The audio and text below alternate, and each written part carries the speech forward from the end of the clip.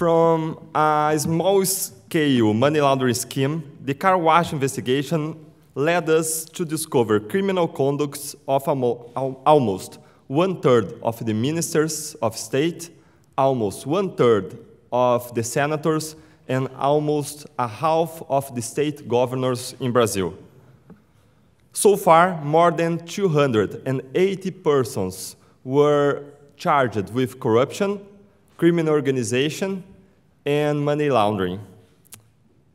Hundreds of politicians of more than 26 different political parties were implicated.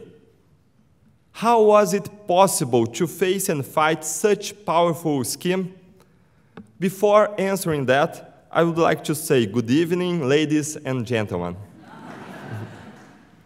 On behalf of the Car Wash Task Force and the Federal Prosecution Service in Brazil, I'd like to thank the Allard Prize for putting together this great initiative to recognize and incentivize the fight against corruption as a necessary building block to promote development and human rights around the world.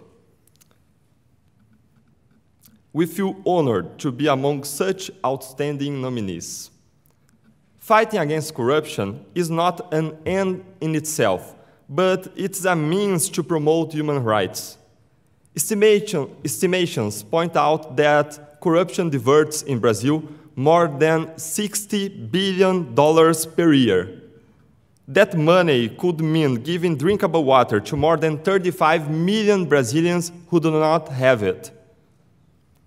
It could mean health, education, safety. Shortly, it could mean a better life to 200 million Brazilians. We hope that our effort may contribute to build this, human rights for those who are entitled to them but barely have any. And so, how was it possible to stand against the cruelty of corruption when such powerful people were involved?